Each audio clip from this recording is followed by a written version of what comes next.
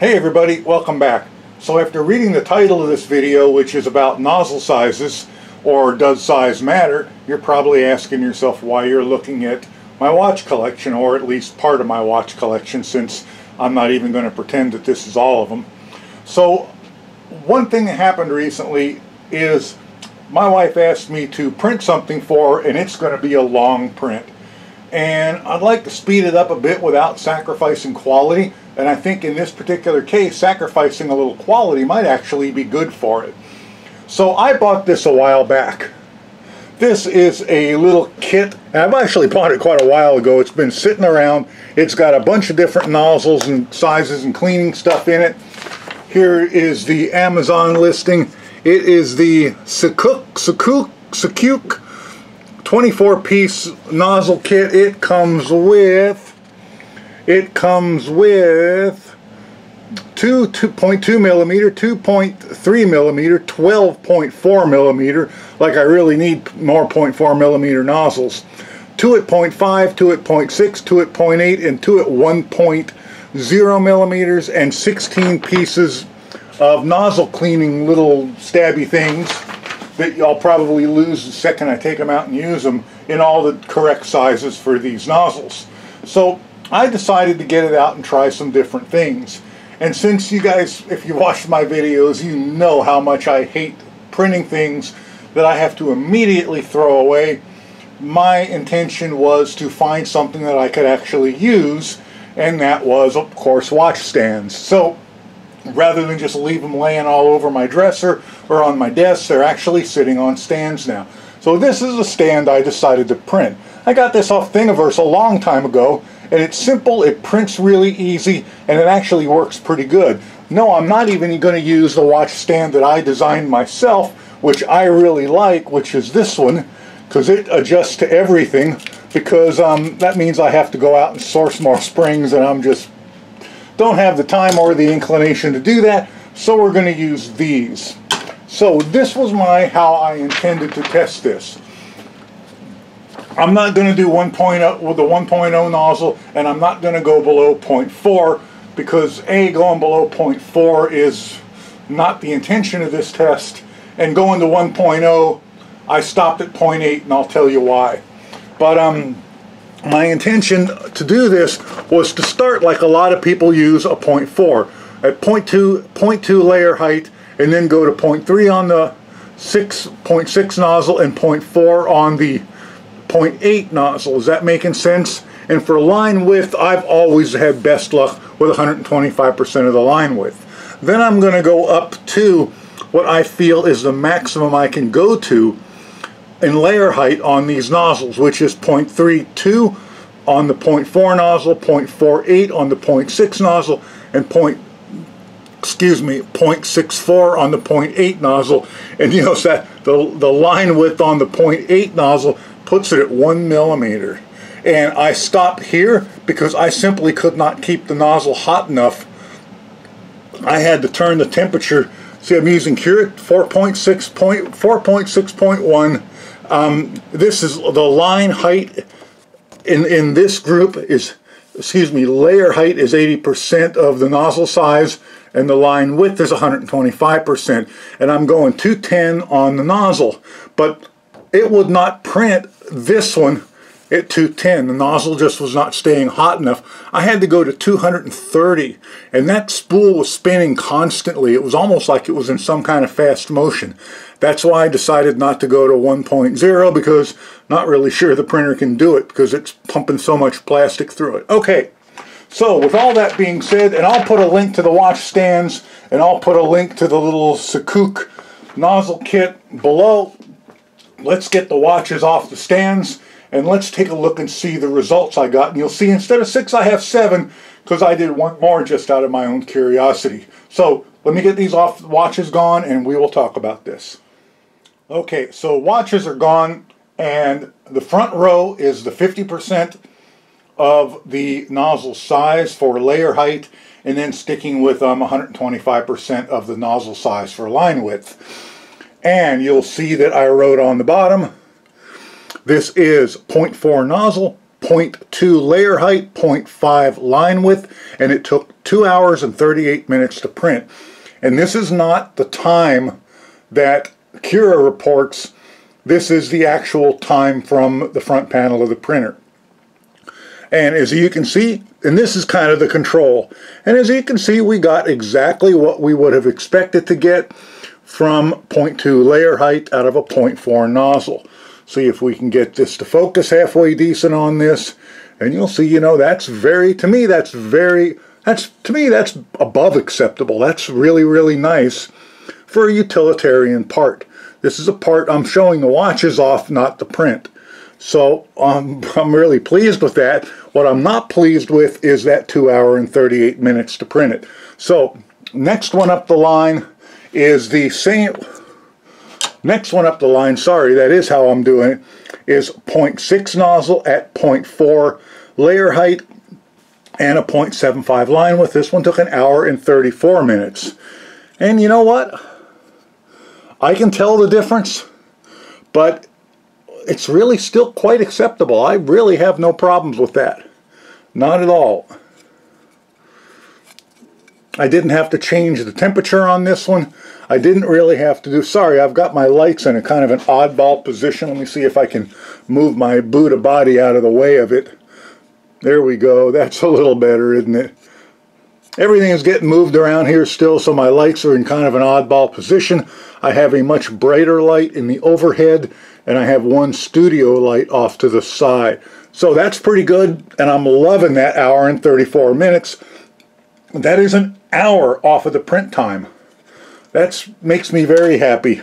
Now this is the 0.8 nozzle and a 0.4 layer height and a line width of 1. This took 1 hour and 7 minutes to print, and as you will see, it is pretty rough looking. Now, is it acceptable?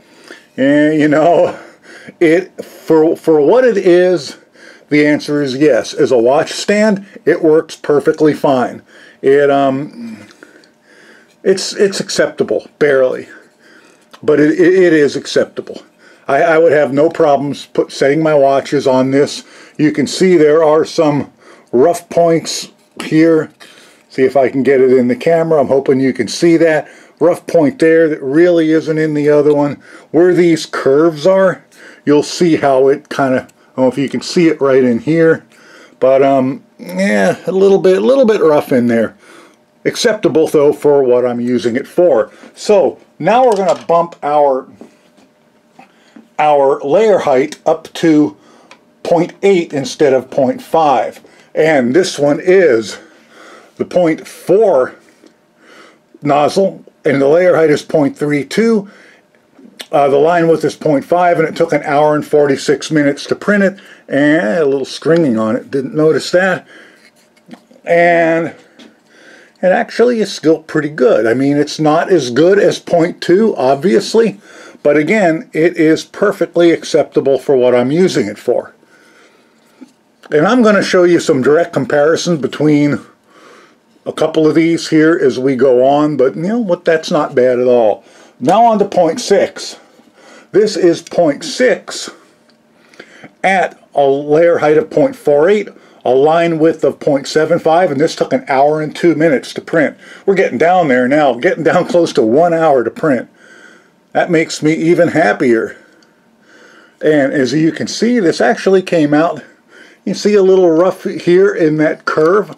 That's pretty common when the line width and layer height goes up. At least it is to me. That's what I've been seeing. This curve in here, you can see, whoops, you can see is a little rough. But again, for what this is, I'm perfectly happy with it. This area in here, they turned out on nice on this one. I like that a lot. Yeah, perfectly acceptable. Now we're on to this one. This one is, whoops, just knocked my glasses off my face. Hang on. This is 0.8 at a 0.64 layer height and a line width of 1. This took 37 minutes to print. Now, one thing you'll notice is there's a bunch of blobs on the bottom. Can you see those? In order to sit flat, this one would have to be sanded or filed on the bottom.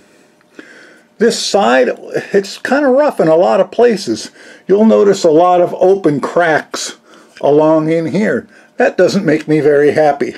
While it is still, once again, it is, as a watch stand, you look at this edge here. Can you, will it focus on that? Let me try and get my shadow out of it. See that edge in there? It's pretty rough looking, isn't it? And you'll see there's a lot of open cracks in here as well. My printer had a tough time pumping through enough filament for this. I printed these on the AlphaWise U20, by the way, because I had just cleaned it up and tuned it. Had to replace some fans in it, things like that. And yeah, I'm not completely happy with this. Now, will it hold a watch up? Absolutely, it'll hold a watch up.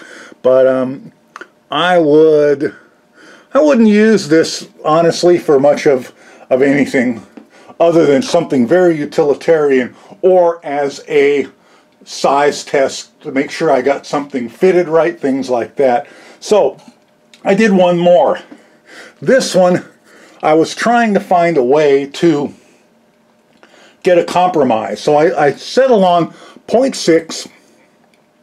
This is a layer height of 0.5. Once again, line with the 0.75. This one took 59 minutes to print. And this one makes me very happy. I mean, this is under an hour to print, from 2 hours and 38 minutes to 0.4 at 0.2 to this. And I'm going to show them to you side by side here.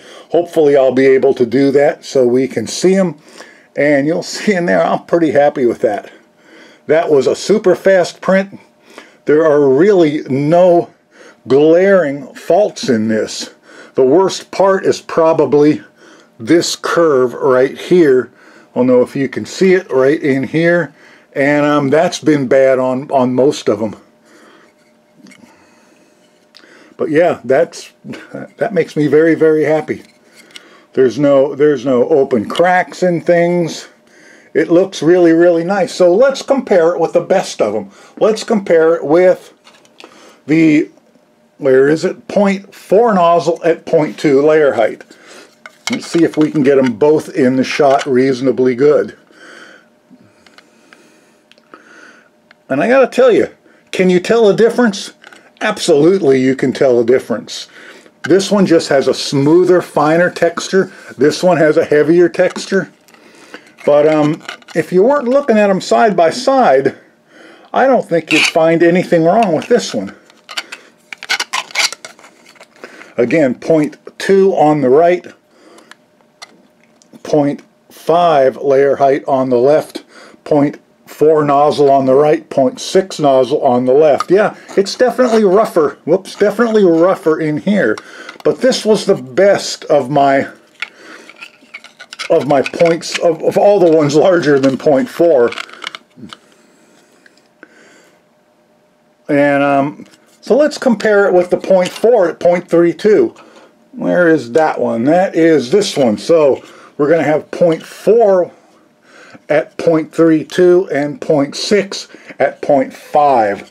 Not really, I don't think you're really going to see a huge difference. And in some places, I think the 0.6 actually looks nicer.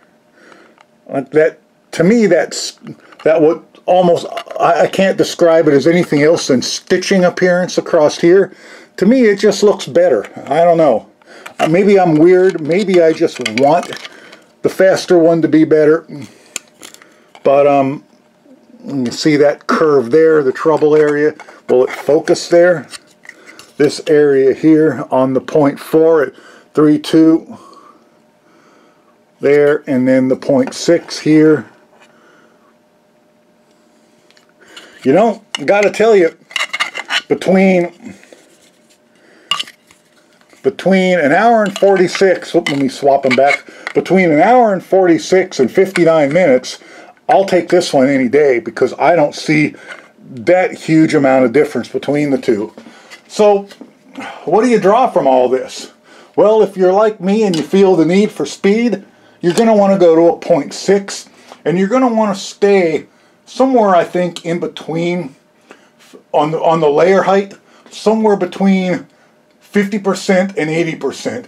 60 to 70% layer height of the size of the nozzle, and you won't have to change your speeds. You won't have to change anything, your heat. You won't have to change anything. All you got to do is swap the nozzle out, and you'll get that very much increased print time, which I like, because this thing my wife wants me to print for, with a 0.4 nozzle and 0.2 layer height, it's going to be pushing 40-hour print, and it's going to use most of the roll of filament, and that just leaves a lot of window of opportunity for things to go wrong. So again, this is the Secook little kit of nozzles and cleaners. I'll put the link below. If you have a set of nozzles that you've been wanting to play with, maybe now would be a good time to do it, because I think I learned a lot from this. So, hope you guys enjoyed this video. Please like and subscribe, hit notifications, and if you can, use my affiliate links, because it does help a little bit in me purchasing some of this stuff, and I will catch you guys the next time. Bye for now.